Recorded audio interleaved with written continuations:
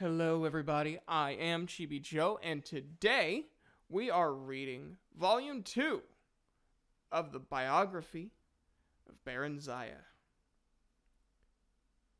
Now last week where we left off was her going to Riften with the stable boy, Straw, as he lied to her and they went off on their own. So let's see where it goes. The first volume of this series told the story of Barenziah's origin heiress to the throne of Mournhold until her father rebelled against his excellency Tiber Septim and brought ruin to the province of Morrowind. Thanks largely to the benevolence of the emperor, the child Barenziah was not destroyed with her parents, but reared by Count Sven of Darkmoor, a loyal imperial trustee. She grew up into a beautiful and pious child, trustful of her guardian's care. This trust, however, was exploited by a wicked orphan stable boy at Count Sven's estate, who, with lies and fabrications, tricked her into fleeing Darkmoor with him when she turned 16. After many adventures on the road, they settled in Riften, a Skyrim city near the Morrowind borders. The stable boy, Straw, was not altogether evil. He loved Barenziah in his own selfish fashion, and deception was the only way he could think of that would submit possession of her. She, of course, felt only friendship toward him, but he was hopeful that she would gradually change her mind.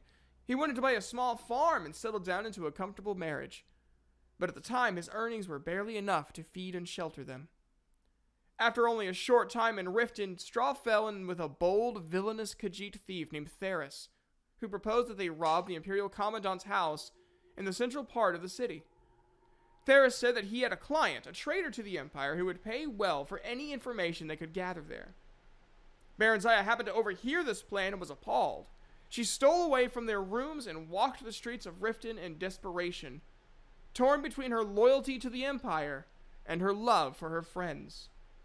In the end, the loyalty to the Empire prevailed over her personal friendship, and she approached the Commandant's house, revealed her true identity, and warned him of her friends' plans. The Commandant listened to her tale, praised her courage, and assured her that no harm would come to her.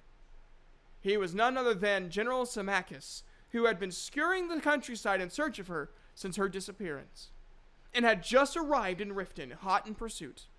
He took her into his custody and informed her that, far from being sent away to be sold, she was to be reinstated as the Queen of Mournhold as soon as she turned 18.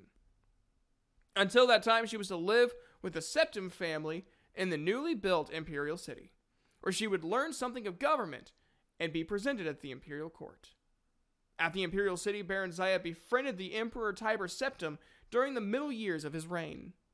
Tiber's children, particularly his eldest son and heir, Plagius, came to love her as a sister. The ballads of the day praised her beauty, chastity, wit, and learning. On her 18th birthday, the entire Imperial City turned out to watch her farewell procession preliminary to her return to her native land. Sorrowful as they were at her departure, all knew she was ready for her glorious destiny as sovereign of the kingdom of Mournhold. That was Volume 2 of the Biography of Barenziah. I liked this. I'm liking this so far. I'm looking forward to reading the others. I think there's like 6.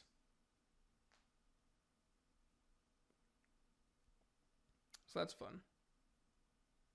There's only 3 that was written by the time of Daggerfall. So we'll have to wait until the later games to continue the biography of Barenziah. Next will be Bolthorgi Scroll. Nobody knows who wrote it. It's a mysterious text mentioning Oblivion and its minions. I'll see you guys tomorrow. Have an awesome day and a good night.